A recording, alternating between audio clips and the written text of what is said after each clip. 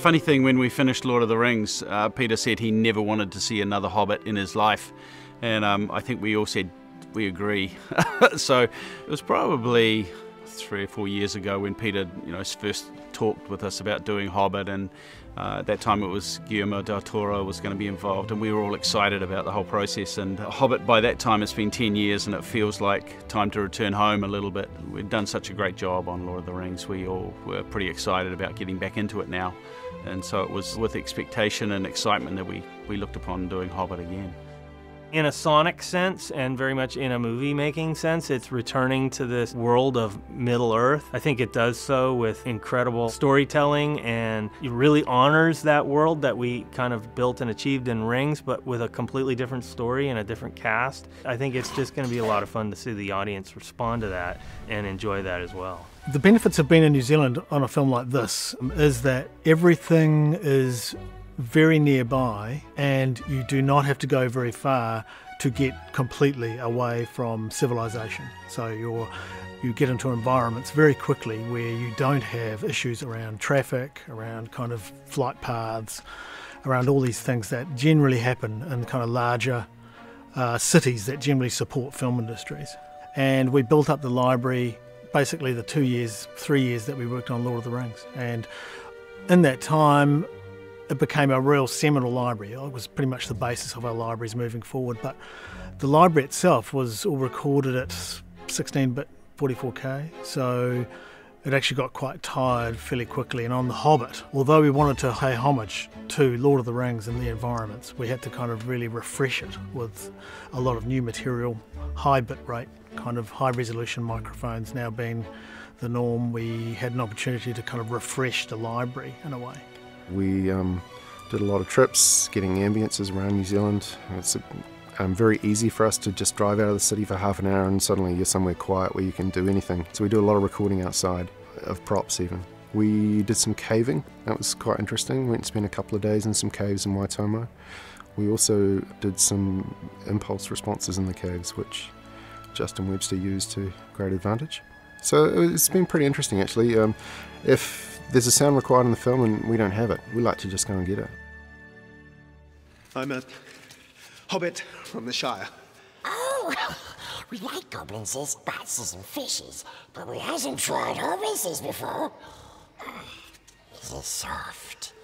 Is it juicy? Now, keep your distance. I'll use this if I have to. I don't want any trouble, you understand? Just show me the way to get out of here, and I'll be on my way. Peter Jackson's involvement in the sound, he's very involved in the sound, and you can listen to these movies and his hand is all over it, guiding it pretty much, along with Fran Walsh. The dynamics that Pete builds in visually, he builds in sonically as well. And they do that, again, it's emotional scenes that get to pay off. They go to have some action scenes. It's this constant dynamic, not to wear the audience out, but to take them on a journey or an adventure.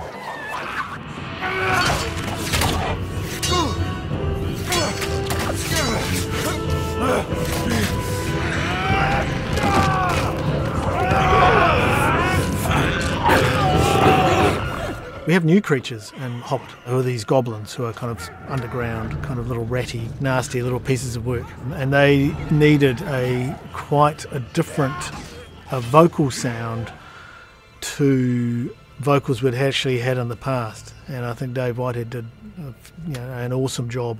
It wasn't kind of a place he arrived at on day one. It took some time to get that kind of vocal tuned in to where we needed it to be.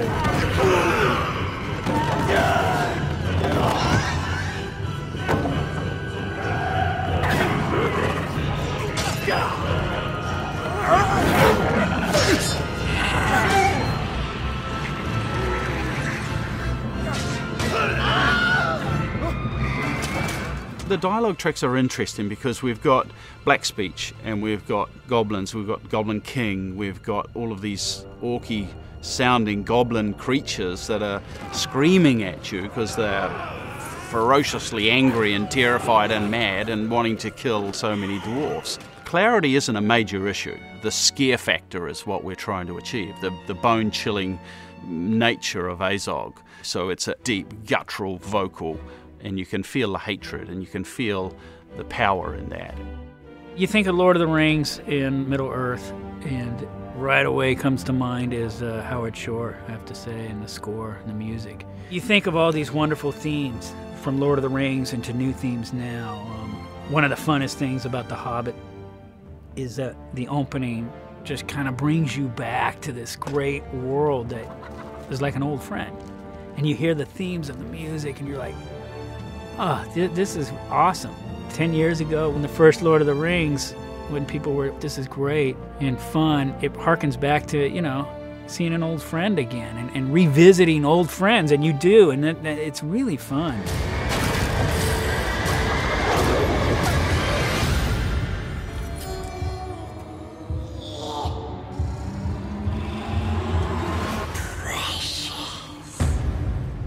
He's a very hands-on director when it comes to the mix, and working with him is just a pure joy. He has some pretty high expectations. However, sitting in my chair, the one thing that's really wonderful is that he is incredibly patient, incredibly understanding, and he values people's opinions. But having said that, he knows what he wants, and he knows what he's trying to get out of the track. And even, you know, when we've been working on it for months on end, he brings in new information about what's happening in the scene that we don't always have a complete grasp on. And so one of the things I like about working with Pete the most is that he very quickly lets you know where the storyline is and how to address that sonically. Peter's really enthusiastic about sound, and when we brought the idea of going to the Dolby Atmos system for Hobbit, you know, the first thing he wanted to hear it, he wanted to experience it and feel what it was like.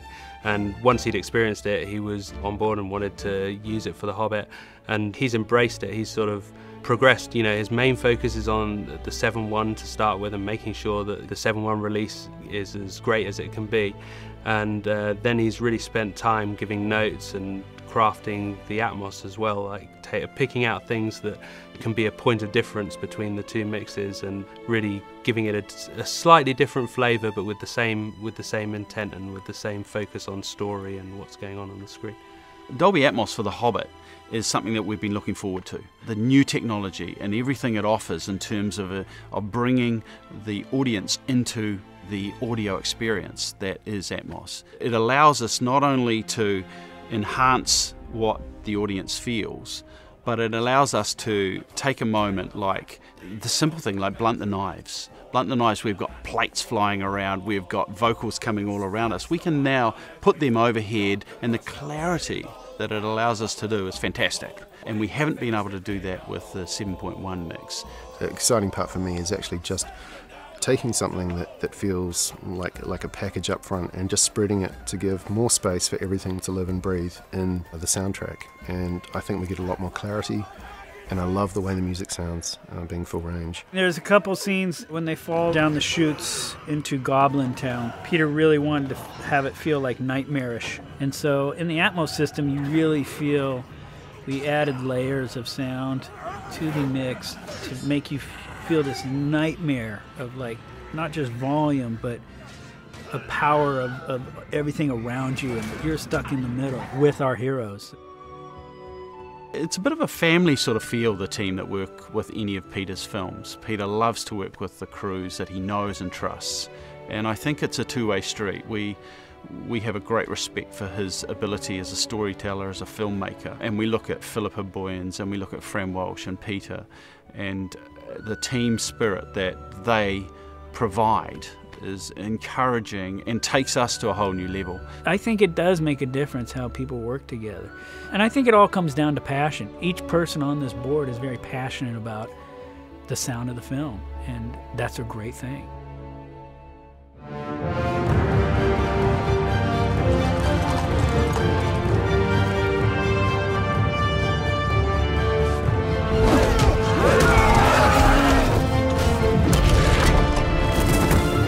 You'll have a tale or two to tell when you come back. Can you promise that I will come back?